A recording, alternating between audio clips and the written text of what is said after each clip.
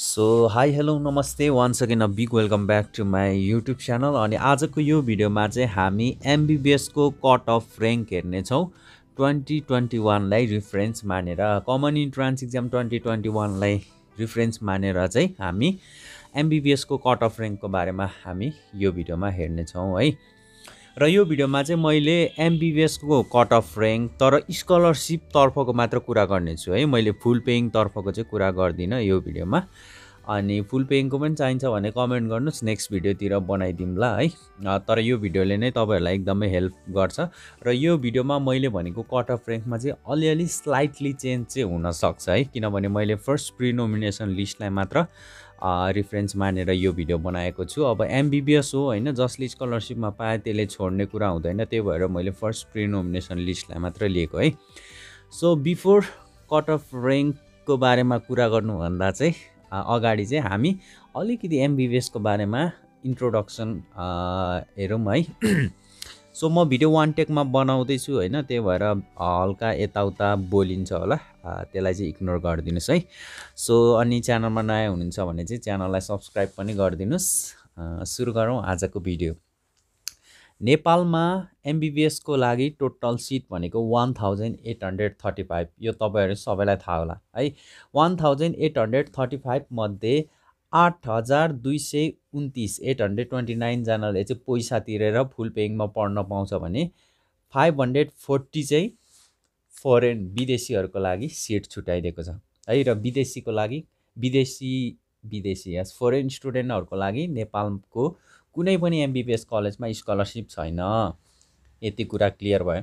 अब स्कलरसिपको बारेमा कुरा गरौँ। यो दुईटा चाहिँ स्कलरसिप हो। एउटा ओपन स्कलरसिप हुन्छ जसमा चाहिँ 229 स्टुडेन्टहरूले पढ्न पाउँछ। अर्को हुन्छ रिजर्भ कोटा स्कलरसिप जुन चाहिँ 188 जना स्टुडेन्टले पढ्न पाउँछ है। अब यो 229 भनेको चाहिँ ओपन हो होइन, जसले पनि भिड्न पायो। अनि यो रिजर्भ कोटा स्कलरसिप भनेको चाहिँ तपाईँ कक्षा 6 देखि कक्षा 10 सम्म गभर्मेन्ट स्कुलबाट हुनुपर्छ। सँगसँगै महिला, जनजाति, खस, आर्य भनेर थुप्रै लिस्टहरू पनि हुन्छ। त्यसको बारेमा मैले अगाडि नै डिस्कस गरिसकेको छु। सो टोटल स्कलरसिप भनेको चाहिँ 229 प्लस 188 स्कलरसिप हुन्छ। त्यसपछि अर्को स्कलरसिप सिट भनेको चाहिँ यो चाहिँ Nepal army institute of health science है, NAIHSमा हुने स्कलरसिप भनेको चाहिँ यो नेपाल आर्मी वेलफेयर फन्ड हो। यो 49 वटा हुन्छ सिट है। सो टोटल हेर्ने हो भने 1835 सिट छ एमबिबिएसको है। त्यसपछि अब हामी कलेजको बारेमा पनि अलिकति हेरौँ है। कलेज भनेको नेपालमा 20 वटा कलेज छ। 20 वटा कलेज मध्ये 9 वटा काठमाडौँ युनिभर्सिटीको छ, 8 वटा त्रिभुवन युनिभर्सिटीको कलेज छ, कर्णाली एकाडेमीको सेल्फ अटोनोमस एउटा, पाटन एकाडेमीको एउटा र BP Koirala institute of health साइन्सको एउटा। यो तिनटाको चाहिँ एक एकवटा कलेज गरेर 9, 8, 17, 18, 19, 20 वटा कलेज छ है। र 20 वटा कलेजमा मध्ये चिकित्सा शिक्षा आयोगले 5 वटालाई चाहिँ पब्लिक अथवा गभर्मेन्ट कलेजको रूपमा छुट्याइदिएको छ भने बाँकी रहेको 15 वटा चाहिँ प्राइभेट कलेज छ। अब यो 5 वटा गभर्मेन्ट कलेजमा चाहिँ कुन कुन पर्छ भने एउटा Karnali academy of health science पर्छ, अर्को Patan academy of health science, अर्को बिपी कोइराला इन्स्टिट्युट र त्रिभुवन युनिभर्सिटीको दुईटा कलेजलाई पनि गभर्मेन्टमा राखिदिएको छ। एउटा भनेको महाराजगञ्ज मेडिकल क्याम्पस, अर्को भनेको चाहिँ Nepal army institute of health science. यो दुईटालाई पनि पब्लिकमा राखिदिएको छ। अब यो 5 वटा गभर्मेन्ट स्कुल छ नि, कर्णाली, पाटन, बिपी कोइराला, महाराजगञ्ज, त्यसपछि Nepal army institute of health science, यो 5 वटाले चाहिँ तपाईँलाई 75% स्कलरसिप दिन्छ है। 75% स्कलरसिप। र अरू भनेको अब विदेशीबाट लगानी भएकोले 20% र नेपालको प्राइभेटकोले 10%। यसको बारेमा त मैले अगाडि नै कुरा गरिसकेँ। सो यति चाहिँ अलिकति सर्ट इन्ट्रोडक्सन भन्दा पनि लामै भयो कि क्या है, इन्ट्रोडक्सन भयो। त्यसपछि अब चाहिँ हामी कट अफ ऱ्याङ्कतिर जानेछौँ। सो यसलाई म मेट्छु, त्यसपछि हामी कट अफ ऱ्याङ्कको बारेमा कुरा गरौँ है। सो सुरुमा यसलाई मेटौँ। सो अब चाहिँ हामी कट अफ ऱ्याङ्कको बारेमा हेर्नेछौँ। मैले अघि पनि भनिसकेँ यो भिडियोमा चाहिँ हामी स्कलरसिपको कट अफ ऱ्याङ्कको बारेमा मात्र हेर्नेछौँ। है किनभने धेरैजना सी एस्पिरेन्ट अथवा स्टुडेन्टहरु चाहिँ स्कलरसिपमै पढ्न चाहन्छन् है अब पेइङमा पढ्ने भने पैसा एकदमै धेरै छ 40 लाख 44 लाखसम्म छ हैन त्यही भएर मैले चाहिँ यो भिडियोमा चाहिँ स्कलरसिपको कट अफ र्याङ्कको बारेमा मात्र कुरा गर्नेछु अनि अर्को एउटा कुरा के क्लियर गरिदिइहालौँ भने स्कलरसिप भनेको फुल हुन्छ है पहिला पहिला यो कमन इन्ट्रान्स एक्जाम हुनुभन्दा अगाडि चाहिँ एउटा सब्सिडाइज भन्ने पनि हुन्थ्यो हैन त्यो सब्सिडाइज स्कलरसिप पाउनेले चाहिँ 4-5 लाख तिर्नु पर्थ्यो तर अहिले कमन इन्ट्रान्स एक्जाम आएदेखि त्यस्तो छैन स्कलरसिप भन्ने बित्तिकै तपाईको फुल स्कलरसिप हो हैन एक्स्ट्रा भनेको 50,000 जति खर्च होला हैन तर जे होस् अहिलेको यो स्कलरसिप भनेको चाहिँ फुल हो पहिलाको जस्तो सब्सिडाइज स्कलरसिप फुल स्कलरसिप भनेर हुँदैन है अहिलेको स्कलरसिप भनेको चाहिँ फुल स्कलरसिप हो भनेर तपाईले बुझ्नु पर्यो अब सुरुमा हामी यो तीनटा कलेजको हेरिहालौँ है यो self अटोनोमसको Karnali academy Patan academy र BP Koirala institute of health साइन्सको कुरा गरिहालौँ सो सुरुमा हामी कर्णाली एकाडेमीको हेर्ने हो भने ओपनमा र्याङ्क 261 र्याङ्कसम्मकोले चाहिँ कर्णाली एकाडेमी हेल्थ साइन्समा चाहिँ पुरा स्कलरसिपमा पढ्न पाएको छ तर यो चाहिँ ओपन स्कलरसिप त्यसपछि रिजर्भ कोटा स्कलरसिपको हेर्ने हो भने कर्णाली एकाडेमीमा 4,168 सरी है मलाई अलिकति अप्ठ्यारो पनि भइरहेछ लेख्न 4,167 यो है 4,167 र्याङ्कसम्मकोले चाहिँ रिजर्भ कोटा स्कलरसिपको थ्रुबाट कर्णाली एकाडेमीमा पढ्न पाएको छ अब मैले यहाँ रिजर्भ कोटा स्कलरसिपको महिला जनजाति अनि के खस आर्य अरु के हुन्छ यो के भन्छ मुस्लिम त्यस्तोहरु चाहिँ मेन्सन गरेको छैन जेस रिजर्भ कोटा स्कलरसिपबाट 4,167 सम्मकोले पढ्न पाएको छ भनेर बुझ्नुस् है त्यसपछि म पाटन एकाडेमीको कुरा गर्छु पाटन एकाडेमीको 120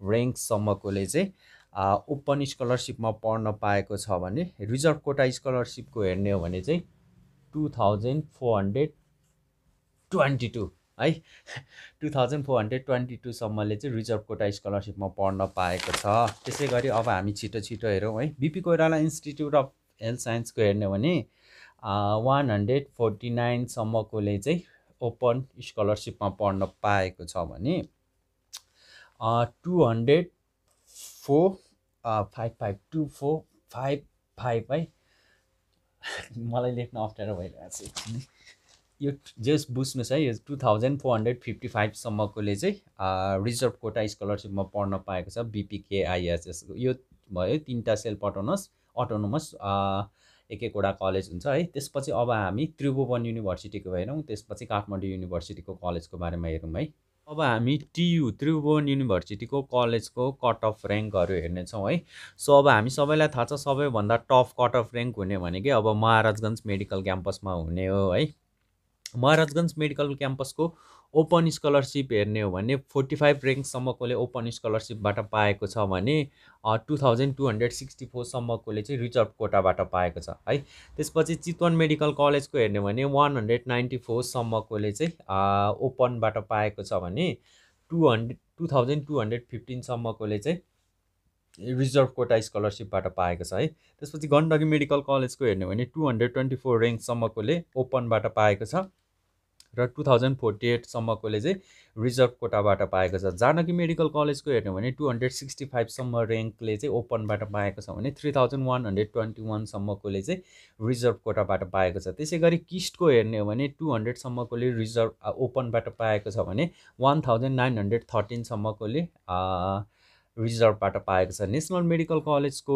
हेर्ने हो भने 254 सम्मकोले ओपनबाट पाएको छ भने 3,191 सम्मकोले रिजर्भ कोटा स्कलरसिपबाट पाएको छ है त्यसैगरी युनिभर्सल कलेजको हेर्ने हो भने 217 सम्मकोले चाहिँ ओपनबाट पाएको छ भने 2,799 सम्मकोले चाहिँ रिजर्भ कोटाबाट पाएको छ त्यसैगरी लास्टमा Nepal army institute of health साइन्सको हेर्ने हो भने 157 सम्म र्याङ्क आएकोले चाहिँ ओपनबाट पाएको छ भने 1,694 सम्मकोले चाहिँ रिजर्भ कोटाबाट पाएको छ हैन अब यो Nepal army institute of health साइन्समा चाहिँ नेपाल आर्मी वेलफेयर फन्डको स्कलरसिप पनि हुन्छ र यहाँ चाहिँ 3,669 र्याङ्क आएको र्याङ्कसम्मकोले चाहिँ यो Nepal army welfare fund scholarship चाहिँ पाएको छ है। त्यसपछि अब हामी काठमाडौँ युनिभर्सिटीको हेरौँ है। काठमाडौँ युनिभर्सिटीको हेरौँ। सो काठमाडौँ युनिभर्सिटीको कलेजहरूको कट अफ र्याङ्क पनि तपाईँले देखिरहनु भएको होला। सो फर्स्टमा कलेज अफ मेडिकल साइन्समा चाहिँ तपाईँको 209 सम्मकोले ओपनबाट पाएको छ। त्यसपछि 2121 सम्मकोले चाहिँ रिजर्भबाट पाएको छ। काठमाडौँ मेडिकल कलेजमा चाहिँ 164 सम्मकोले ओपनबाट पाएको छ भने 1808 सम्मकोले चाहिँ रिजर्भबाट पाएको छ। त्यसै गरी केयु स्कुल अफ मेडिकल साइन्सको 142 सम्मकोले ओपनबाट पाएको छ भने 1315 सम्मकोले रिजर्भबाट पाएको छ। लुम्बिनी मेडिकल कलेजमा 245 सम्मकोले चाहिँ ओपनबाट पाएको छ भने 3440 सम्मकोले चाहिँ रिजर्भबाट पाएको छ। त्यसपछि मणिपाल कलेज अफ मेडिकल साइन्सको हेर्ने भने 186 सम्मकोले चाहिँ ओपनबाट पाएको छ भने 1925 सम्मकोले चाहिँ रिजर्भबाट पाएको छ। त्यसपछि नेपाल मेडिकल कलेजको हेर्ने हो भने 180 सम्मकोले ओपनबाट पाएको छ भने 1864 सम्मकोले चाहिँ रिजर्भबाट पाएको छ। विराट मेडिकल कलेजको हेर्ने हो भने 252 सम्मकोले ओपनबाट पाएको छ भने 3248 र्याङ्क सम्मकोले चाहिँ रिजर्भबाट पाएको छ। नेपालगञ्ज मेडिकल कलेजकोले 240 सम्मकोले चाहिँ ओपनबाट पाएको छ भने 2922 सम्मकोले चाहिँ रिजर्भबाट पाएको छ। त्यसै गरी लास्ट नोबल मेडिकल कलेजको चाहिँ 235 सम्मकोले ओपनबाट पाएको छ भने 2684 सम्मकोले चाहिँ रिजर्भबाट पाएको छ है। सो ओभरअल हेर्ने हो भने 45 देखि 265, यो 45 लाई त हामीले स्किप गर्दा भइहाल्यो है। 265 सम्मकोले चाहिँ र्याङ्क 265 सम्मकोले चाहिँ ओपनबाट चाहिँ स्कलरसिप पाएको छ भने यो पनि मेरिट लिङ्क 4167 र्याङ्क आएकोले चाहिँ रिजर्भ कोटाबाट चाहिँ स्कलरसिप पाएको छ। मैले तपाईँहरूलाई यो भिडियोमा जुन कट अफ र्याङ्कहरू देखाएँ नि, यो भनेको चाहिँ मैले फर्स्ट प्री नोमिनेसन लिस्टबाट मात्र देखाएको हो है। र एक्ज्याक्ट यही पनि हुनसक्छ है, 1-2वटा र्याङ्क तलमाथि होला, तर यसलाई तपाईँले रिफरेन्स मानेर चाहिँ अब प्रिपेयर त के गर्नु भन्नु है। तपाईँहरूको इक्जाम आउन आँटिसक्यो, यसलाई रिफरेन्स मान्न सक्नुहुन्छ, किनभने यो सबै स्कलरसिपको र्याङ्कहरू हो होइन। अनि यहाँ जतिसम्मकोले आएको छ उनीहरूले त मिस गर्ने नै भएन है। अब फुल पेइङको चाहिँ मैले यहाँ बनाएको छैन, फुल पेइङको चाहिन्छ भने चाहिँ मुनि कमेन्ट गर्नुहोस्। अब अलिकति झ्याउ हुन्छ क्या यो कट अफ र्याङ्कहरू हेर्न चाहिँ है। अब यो मैले जुन स्कलरसिपको बनाएँ यो त ठिकै छ, अलिअलि टाइम लाग्छ। जुन अब तपाईँहरूले फुल पेइङको हेर्न चाहनुभयो भने चाहिँ एकदमै टाइम लाग्छ है। त्यो चाहिँ मैले थर्ड प्री नोमिनेसन लिस्ट पछि पनि ऱ्याप अफ म्याचिङसम्मको कट अफ र्याङ्कहरू हेर्नुपर्ने हुन्छ कट अफ र्याङ्क बनाउनको लागि चाहिँ है। सो त्यो चाहिँ अलिकति झ्याउ नै छ। अब MBBS आफैमा एउटा महँगो कोर्स हो, 40 लाख 44 लाख लाग्छ है। त्यही भएर यही र्याङ्कभित्र चाहिँ आउने गरी चाहिँ प्रिपरेसन गर्नुहोस्, त्यही भन्छु है।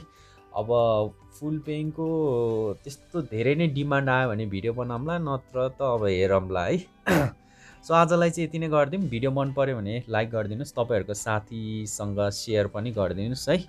Thank you for watching, keep supporting, keep loving, C you in next video.